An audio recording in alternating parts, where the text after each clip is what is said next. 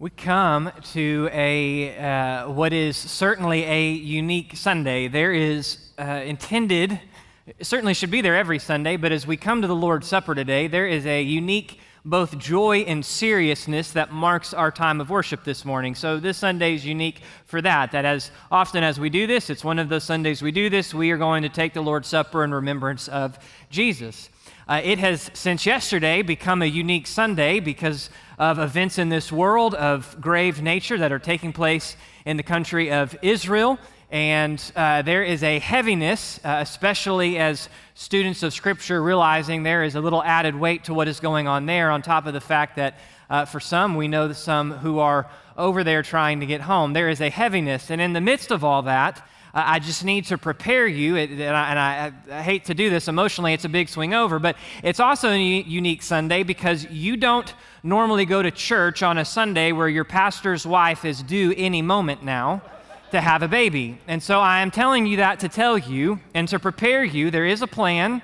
My phone is on, and Bethany has started some latent parts of labor this weekend, so it's not like, if I get a phone call, I'm saying is if this phone lights up, and it's my wife or my mother-in-law, I'm going to call Matt Downing up. I'm going to call our musicians up. We're going to enter into the invitation, and Matt and the pastoral staff will lead you on, and I'll see you when I see you next. Okay? So I just want to give you that proviso. That is not a normal Sunday for most, but I need to give you that proviso that that's what's going on. Now, we have been walking through the 7 letters to the 7 churches in Revelation. We've used the tagline, you can see it on the screen, Overcomers, because at the end of every one of those letters, there is a statement made by Jesus urging and imploring and exhorting his church not to give in, not to fall prey, not to let up, but to overcome. And to the ones who overcome, and he reminds us of the incredible weight of reward that he delights to give his children who overcome. Now, because today's Lord's Supper, there is a unique connection between what we remember today and our ability to heed anything we've heard in any of these last weeks in Scripture, and we've still got 2 more to go, but we're going to do something a little unique this morning to really understand what it is we're doing today, why it matters, and how is it supposed to apply. How should we walk away? How should we walk into taking the Lord's Supper, and how should we walk away from that this morning? And so we're going to bounce. I'm going to give you a lot of references in Scripture. We're going to have a good number of them on the screens to follow along. But I want you to see this, and ultimately it'll come full circle as we get to the end. So if you've got your Bibles, I invite you to turn with me first to the book of 1 Corinthians. 1 Corinthians chapter 11. 1 Corinthians 11, we're going to pick up in verse 23 as Paul talks about specifically the Lord's Supper. Here's what he says. For I received from the Lord that which I also delivered to you, that the Lord Jesus, in the night in which he was betrayed, took bread, and when he had given thanks, he broke it and said, "This is my body, which is for you. Do this in remembrance of me." Then in the same way, he took the cup also after supper, saying, "This cup is the new covenant in my blood. Do this as often as you drink it in remembrance of me, for as often as you eat this bread and drink this cup, you proclaim the Lord's death until he comes." Here's what he says, in hearkening back to Matthew chapter 26, Luke chapter 22, John chapter 13, these pictures, he says, the night Jesus was betrayed, that last night before the cross, Jesus is there with his disciples in the upper room. They're having that final meal together, and Jesus takes some bread, he breaks it and tells them, "This bread symbolizes my body, my actual body, which is about to be broken," or Isaiah 52 would say, beaten beyond recognition. It is to be broken on your behalf. And then he takes a cup. And he takes a drink, and he says, "This cup represents my blood, which establishes not the old covenant, but a new covenant.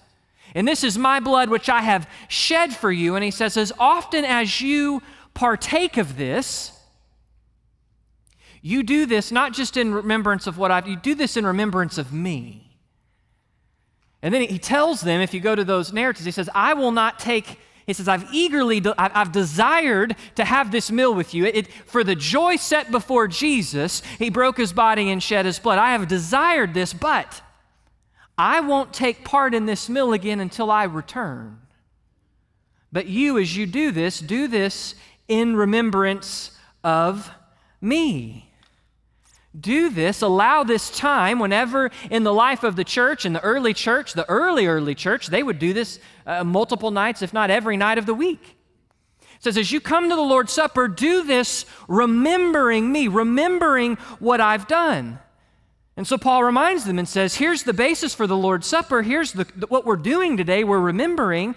And then he gives a warning. Therefore, whoever eats the bread or drinks the cup of the Lord in an unworthy manner shall be guilty of the body and blood of Jesus. But a man must examine himself, and in so doing, he is to eat the bread and drink the cup. Here's what Paul tells us.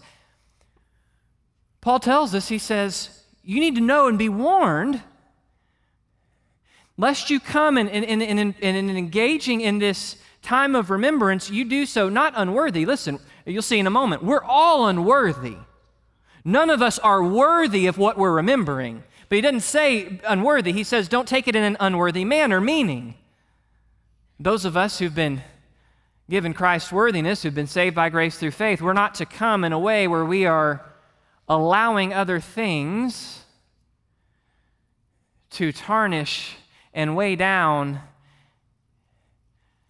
We are allowing sin and other things, idolatry, to control us, where we take of this in a way that's not truly reflective of Jesus. And so what Paul tells us to do, here's this warning, he says, examine yourselves. So what we're going to do this morning is walk through Scripture and allow Scripture to examine ourselves as we remember what it is that we come to the table to remember this morning. Now, to do that, you got to start with the way that things were meant to be and versus the way things are. The way things are meant to be. Colossians 1:16 says this, for by Jesus all things were created, both in the heaven and on earth, visible and invisible, whether thrones, dominions, rulers, authorities, all things have been created through Jesus and for Jesus. And we know that when Jesus created all things, part of that creation, there was a pinnacle creature. And all that was seen and all that's part of the unseen supernatural realm, there was a pinnacle creature that alone was made in the image of God, that had the ability to possess a unique fellowship and relationship with God, and that creature is humankind. You and I were made, quite literally, by Jesus. We were made for Jesus, not for ourselves, and we were made to be in a relationship with God Himself that satisfies and fulfills every last longing and desire in the human being. Elsewhere in Scripture, in Ecclesiastes, God will say He has made everything appropriate in time. He has set eternity on our hearts. There is a longing as beings made in the image of God for what was meant to be, to sit at the table of fellowship with God and to be in a peaceful, loving, right relationship where the fellowship is full, pure, rich, satisfying. But Romans chapter 1 tells us that this reality, though God has left aspects of His divine character and nature, though in our hearts we know that God is God and we were made for Him, it says that all of us by our sinful nature actively suppress and push down that knowledge through our unrighteousness, through our sin. See, here's the problem. The way things were meant to be is not the way things are because we are fallen. The reality of sin. Romans 3 says, verse 10, there is no one who is righteous. No one, not even one, measures up. There is no one who understands. There's no one who seeks after God. And a few verses later in Romans 3:23, it says, for all, every single man, woman, boy, and girl has fallen short and missed the mark of the glory of God. You see, there's a problem. By our sin, we have fallen short of being in relationship with God. Elsewhere, Scripture describes that falling short, the fact that we are by nature sinners, describes it in language of of a stain. Isaiah 64, for all of us have become like one who is unclean, and all of our human-produced righteous deeds are like filthy rags next to the righteousness of Jesus. See, righteousness language speaks of something that measures up. We've fallen short. The best, you can put it all in. Come from the most religious family legacy. You can sprinkle and immerse yourself 1,000,000 times over. You can teach 1,000,000 classes. You can recite 1,000,000 Bible verses. You can feed 1,000,000 souls who are hungry. You can line up and stack the list of righteous deeds. And it says, at your very best, in your righteous deeds. That's not my phone, but something is going off back here. What is that? That's a horrible moment for that to happen.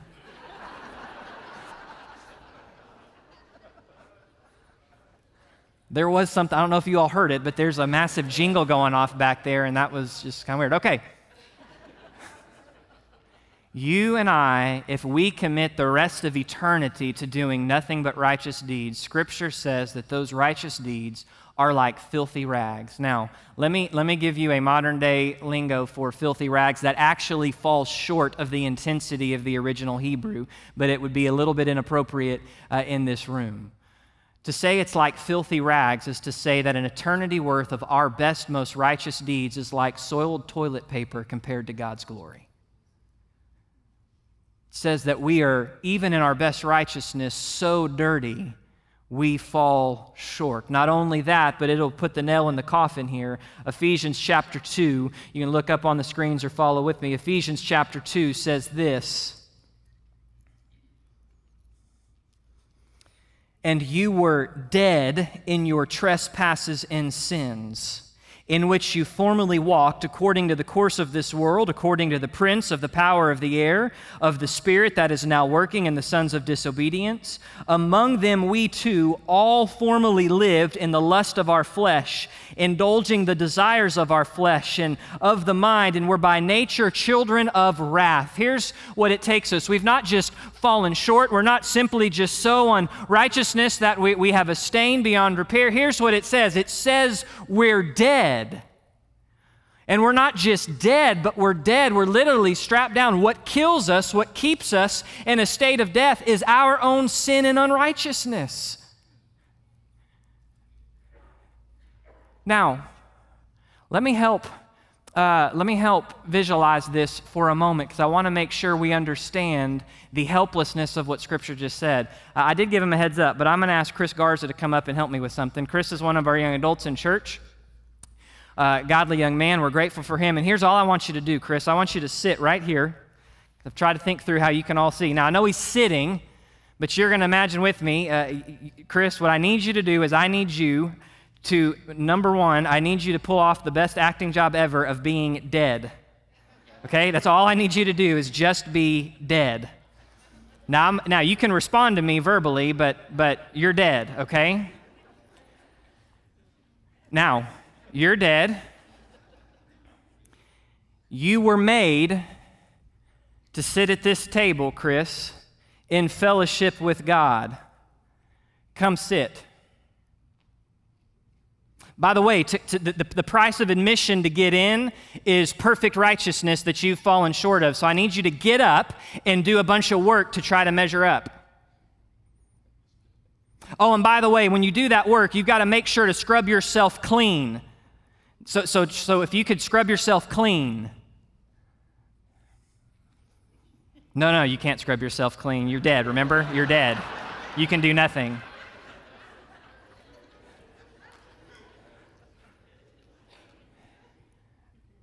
Now, I'm glad we can all laugh, and this is good. But my intention is I want you to see visibly, do you realize the utter helplessness of what Scripture just described?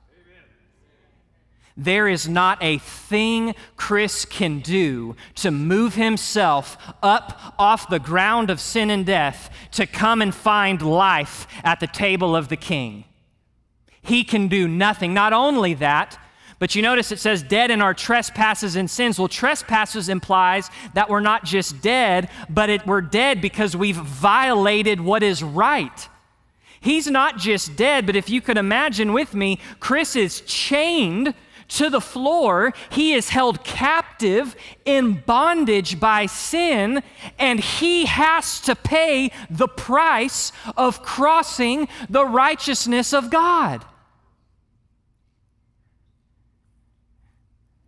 His predicament is absolutely hopeless by every human standard. It doesn't matter how much water we sprinkle on his forehead.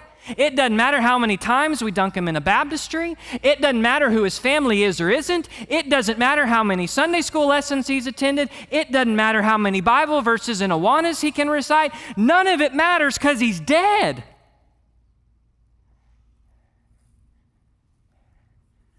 So what's going to happen? Because not only that, realize we can all laugh at Chris doing a great job being a dead man, but Scripture says every one of us are dead with him. And there's not another one of us that can help each other out. But Scripture says, look at verse 4. But God, rich in mercy, because of his great love with which he loved us, even when we were dead in our transgressions. He'll say in Galatians chapter 4, in the fullness of time, he would send his one and only unique Son, the one who is fully God and fully man, who would come and live the life that Chris can't live, that Chris has by nature failed to live. Jesus lives a life of complete and total righteousness. Jesus goes on a cross, pays the price that Chris rightfully deserves to pay, the price that Chris right now is going to have to pay. And there comes a point where, according to Scripture, the Holy Spirit of God comes and begins to convict Chris. Chris, you're dead. Chris, your righteousness is like filthy rags. The righteousness you're trusting in to be good with God one day, God, I've done a lot of good stuff. That righteousness is like filthy rags. Chris, you've fallen short, but there is one who came on your behalf to take your place, who has not fallen short, but has met the standard, who has paid the price. His name is Jesus. He is Lord. He is King. He is the one who made you. He is the one for whom you were made for. There is no life and satisfaction outside of him. And as the Holy Spirit begins to convict Chris's heart, there is an offer of salvation. Jesus comes and says, Chris, in my grace, you've not done anything to earn it. And even if you accept it, you'll never still deserve it or earn it. You'll never pay me back. But I will take your place because I already have on the cross. And I will apply what I did on the cross to you. And when I apply it to you, I will take the keys of life and death that I have, and I will break those locks and pull those chains off. I will send the Holy Spirit of God who breathes life. He will come and enter into, he will raise you to walk in newness of life. Not only that, but I will carry you into the kingdom of my Father. I will be the seat that you sit in and on at the table, and I will save you. Chris can't do anything. Chris just has to simply say, do you trust Jesus to do it or not? And if he trusts, here's what happens. Jesus brings him, fills him with life forever, and seats him. That's the only hope Chris has. All right, you can go sit down. That's the only hope Chris has, is for someone else to come and do what he cannot do because his situation is absolutely hopeless. Well, you say, Pastor, how? How is it possible? How is it possible that those who are dead could be made alive and right? Well, listen to what Scripture says. Hebrews chapter 9, verse 22 says, without the shedding of blood, there can be no forgiveness of sins. So the only way for Chris to be forgiven, to be brought back, for his trespasses and sins to be taken away and brought back, there has to be the shedding of blood. It's that serious. But Hebrews will go on to say in chapter 10, verses 3 through 4, for it is impossible by the blood of bulls and goats to take away sins. So here's the problem. Blood has to be shed, but there's no blood in this world that can remove the sins. So listen to what Hebrews 9 says. But when Jesus appeared as a high priest of the good things to come, he entered through the greater, more perfect tabernacle, not made with hands, that is to say, it's not of this earth, and not through the blood of goats and calves, but through his own blood. He entered the holy place once for all, having obtained eternal redemption. For if by the blood of goats and bulls and the ashes of a cow, sprinkling those who have been defiled, sanctify for the cleansing of flesh, how much more the blood of Jesus, who through the eternal Spirit offered himself without blemish to God, to cleanse your conscience from dead works to serve the living God. It says later on in the next chapter, every priest stands daily ministering and offering time after time the same sacrifices which can never take away sins. But Jesus, having offered this one sacrifice for sins for all time, sat down at the right hand of God because his work was finished. You see, here's the reality. For a dead man, for a dead person, for any one of us dead in trespasses and sins, filthy in our own righteousness and unrighteousness, fallen short of the glory of God. Which, by the way, who is the perfect expression of the glory of God? Jesus. We've fallen short of Jesus, and Jesus came and took our place. And he shed his blood, and his blood's not like our blood. It's not like the blood of anything in creation. It's perfect blood. It's the blood of one who's fully God and fully man. Well, why did he shed it? 1 John 4. By this the love of God was made clear in us, that God sent his one and only unique, one-of-a-kind Son into the world so that we might live through him. In this is love, not that while we were dead we loved God, we didn't, but that he loved us, and he sent his Son to be the propitiation for our sins, to be the atoning sacrifice, to be the one who shed his blood to make the payment. There had to be a payment made to rescue us from death. We were on death row. Guilty as charged in our sin. There had to be a payment made. It's not just that he shed his blood, it's that he shed his blood so we could take his blood and make the payment once for all, forever, when applied to your account and mine. Why? Because for some wild reason, God really does mean it when he says he loves you. How is this applied? We see the reality of sin. We see the reality of shed blood. Blood has to be shed. It has to be a perfect blood. When Jesus' blood is perfect, it pays the price. Well, how is it brought into my life? Well, go back, maybe you're still there in Ephesians 2, 8 and 9. For by grace you've been saved through faith, not of yourselves. It is the gift of God, not a result of works, so no one may boast. There's only one way the blood of Jesus gets applied to your account or mine. It's not through works. It's not through family lineage. It's not through, go on down the line. There's one way and one way alone. It's a response of faith. And the faith is not necessarily what saves. It's God's grace that saves us. It's our faith which is a simple reception of the gift. You say, well, what is faith? Well, faith is confidently placing the weight of the entirety of your being on someone else to represent you and to do the work for you. All of you are exercising a kind of faith sitting on the pew. Not one of you in this room is doing anything with your body to resist the forces of gravity. That pew's doing all the work for you. Now, the difference would be if you didn't see that pew, you just knew it was there because God said it was there, and you chose to sit down and allow it to do all the work for you. You're not doing anything. He's doing all the work for you. But you're taking him at his word. There is only one way. It's by grace through faith. It's a response to the Holy Spirit's conviction. It's a response that banks everything on who Jesus says he is and what he says he does. It's a response of repentance and faith to receive Jesus' gracious offer of salvation. And when it's received, at that moment, when you cry out and say, Jesus, you are in fact who you say you are. I am in fact in the hopeless plight you say I am. And I realize you and you alone can fix the problem. And I am crying out, I need you to save me. so that I can be reconciled to a right relationship with you. When that happens, Jesus takes the blood he's already shed and he washes my stain clean.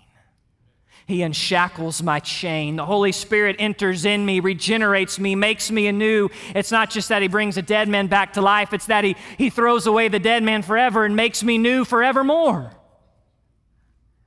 And then Jesus sits me in him, and all of a sudden I no longer fall short, not because I measure up, but because I am now clothed in the righteousness of Christ, and Christ measures up.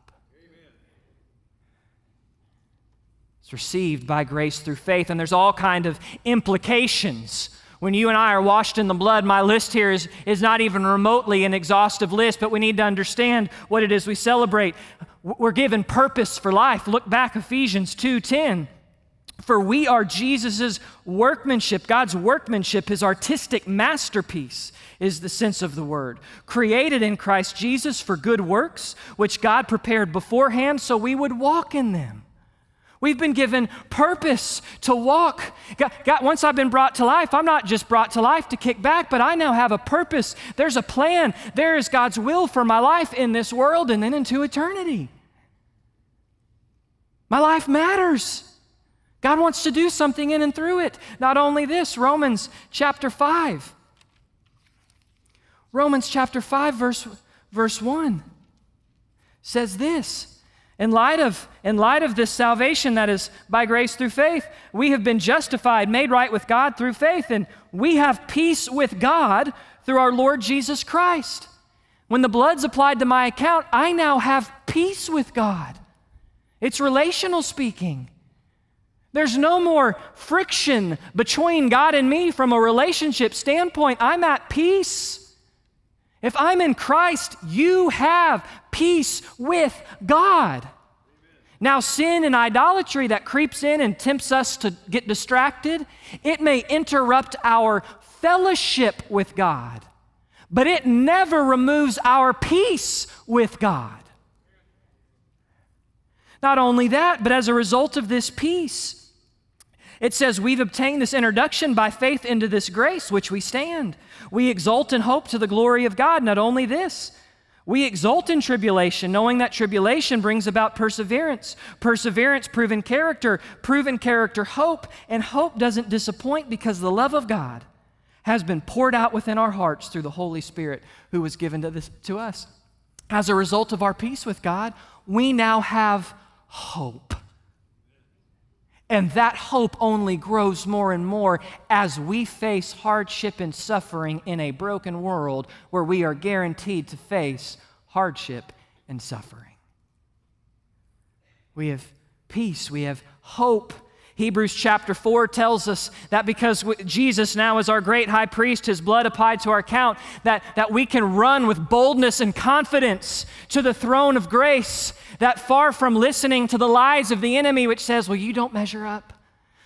God's not satisfied with how crazy your life has been. You haven't had enough quiet times. You should have been, all this stuff that says, don't you dare run to your Father boldly. If you're in Christ, you throw it all off. Listen, I don't measure up.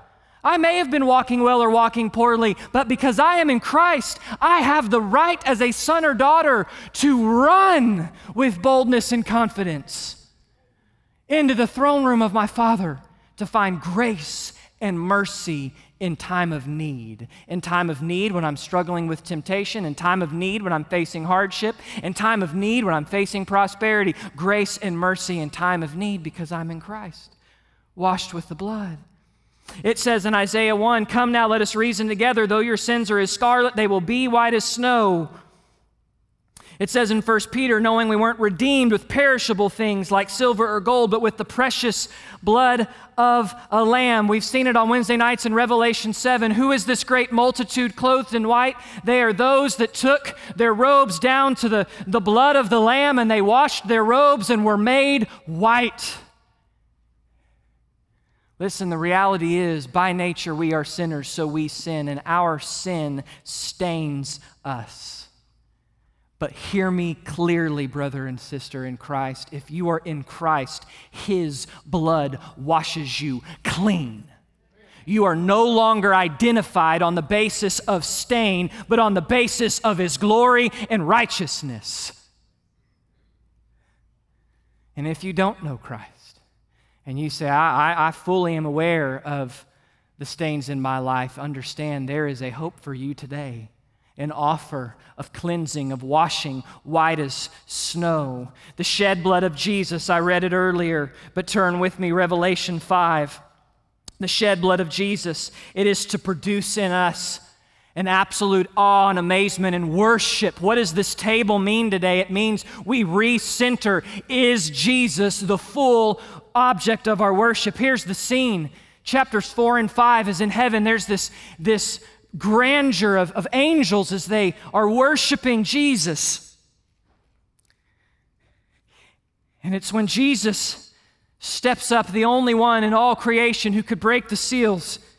And they say, worthy are you to take the book and break its seals, for you were slain and purchased for God with your blood every people from every tribe, tongue, people, and nation. You've made them to be a kingdom and priests to God. And then you drop down, it says, verse 11, I looked, I heard the voice of more angels than could be counted around the throne, the living creatures, the elders. The number of them was myriad, thousands of thousands, as the supernatural beings that are in heaven hear the cry of those who've been saved by the grace of God through the shed blood of Jesus. When they hear the cry of that, they all fall down. Worthy is the Lamb that was slain to receive power and riches and wisdom and might and honor and glory and blessing. To Him who sits on the throne, to the Lamb be blessing and honor and glory and dominion forever and ever. It says in chapter 7, those who are saved, we cry out salvation to our God who sits on the throne, and all those supernatural beings fall to their faces in worship of Jesus. What does it mean if we've been washed in the blood of Jesus? What are we remembering today? We're not just remembering something that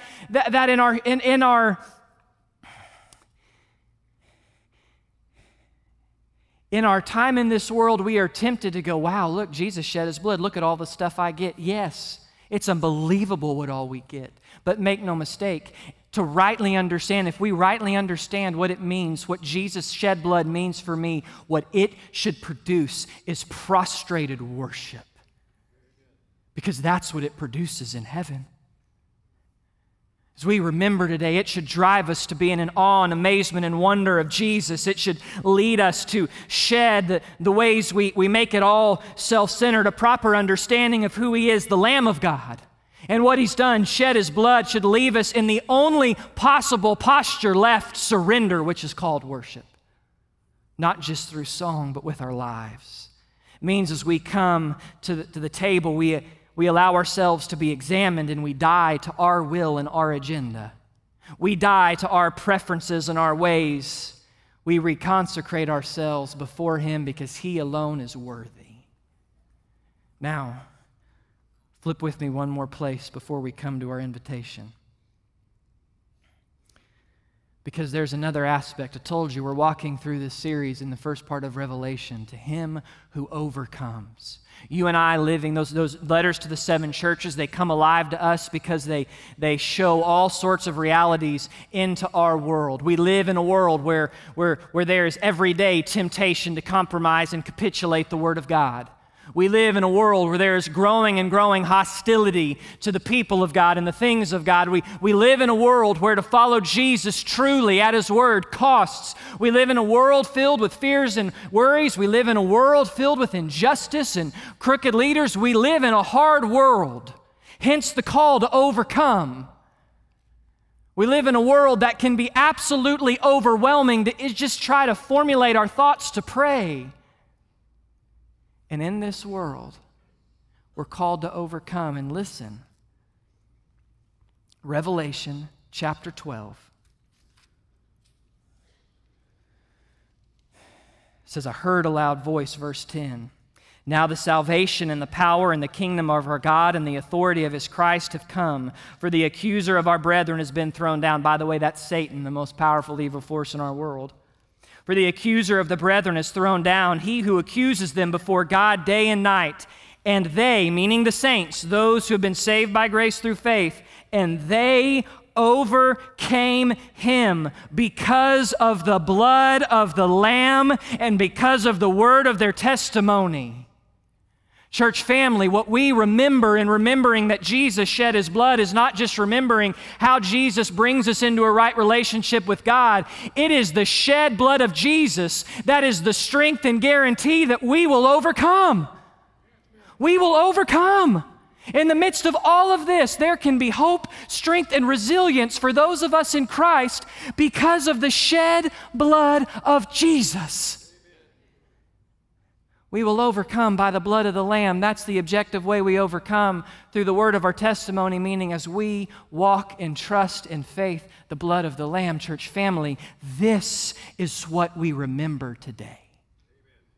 And this, as I move us into our time of invitation, this is what we must allow the Holy Spirit to examine us. Are we still living under condemnation or the freedom that is in the blood if I'm in Christ? Is there ways I'm living in willful disobedience? Are my affections for Christ in proper alignment? Am I confident in my position in Christ and walking in confidence with Him? Am I trusting in the blood? Does my worship focus on Him exclusively?